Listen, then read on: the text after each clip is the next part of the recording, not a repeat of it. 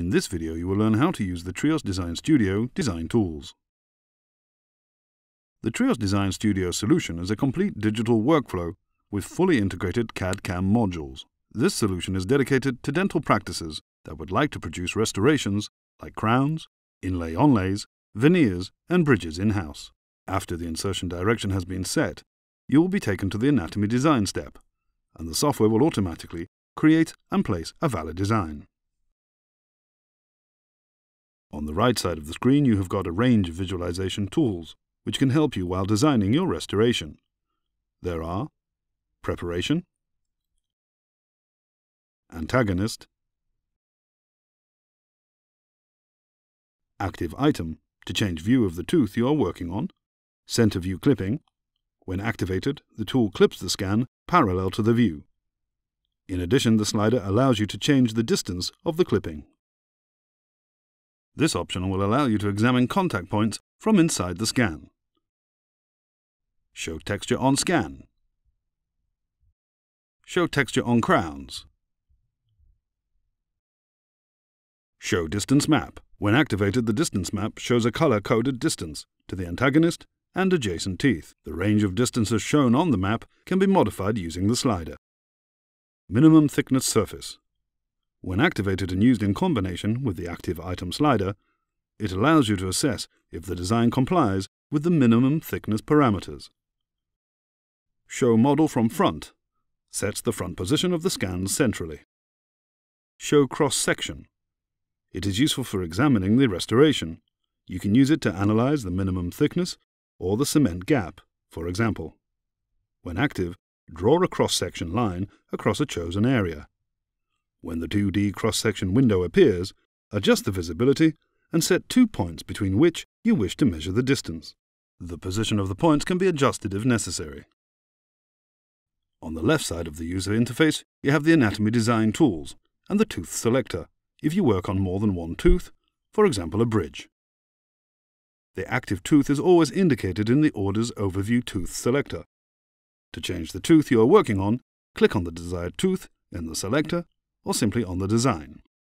When in Anatomy Design, you have the possibility to choose the origin of design. You can copy from patient's teeth by using the Copy tool, or use the Smile libraries. The first option allows you to copy the anatomy of an existing symmetrical or contralateral tooth. Simply place the black cursor on the occlusal surface of the tooth you wish to copy and click. You can also copy from a pre-preparation scan, and there is more information about this workflow in our video entitled TRIOS Design Studio Copy Tool. The second option allows to choose the Smile library you prefer.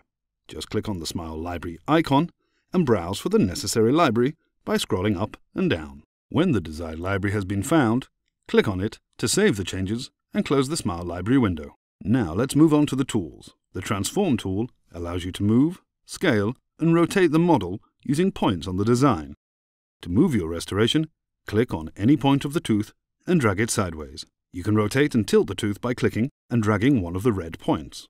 The adjacent arrows illustrate the direction of the orientation. Drag the green points to change the shape of a whole tooth by moving it sideways, back and forth, or up and down, depending on the view. You can click and drag one of the yellow points to change the angulation of the mesial and distal walls.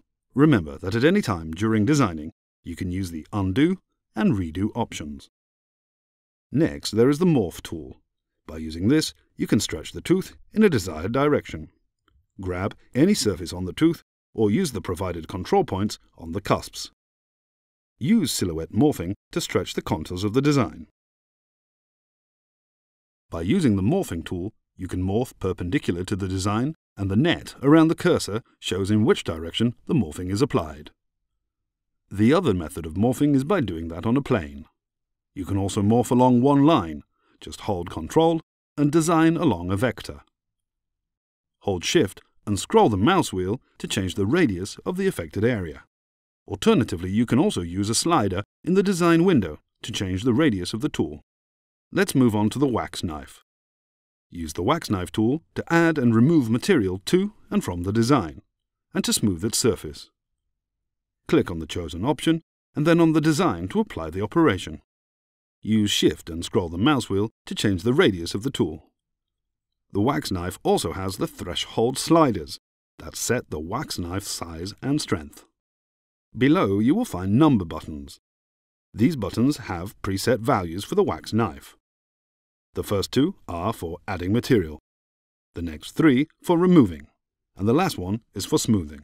Another tool here is contacts. In this tab, you can find some useful tools that allow you to make some adjustments and set the necessary parameters for adjusting the contacts to neighboring teeth and the antagonist. The Adjacent tool allows you to make some adjustments of the contacts with adjacent teeth by choosing a set value and defining contact point areas.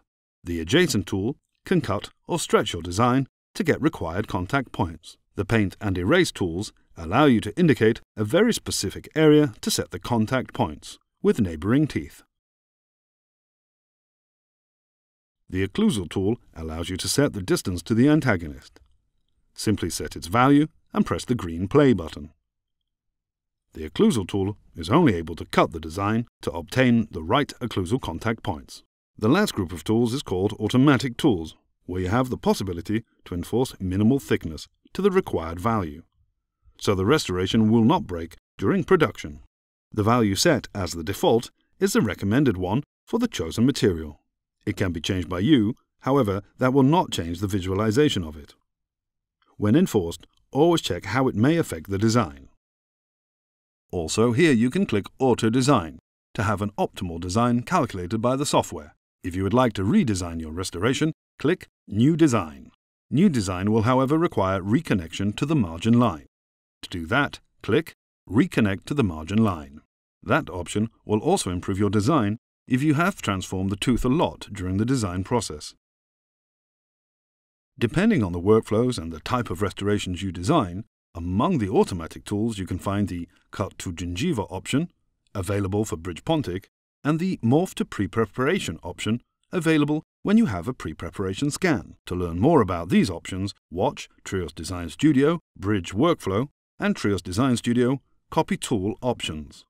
Among the anatomy design tools, you will also find the Virtual Dynamic Articulator that allows you to check and adjust your design in dynamic occlusion. To learn more about that, watch our TRIOS Design Studio Virtual Dynamic Articulator video. When your design is ready, you can click Next and go to the CAM module. If the standard minimum thickness of the material is not adhered to, then you will be informed about that at this moment.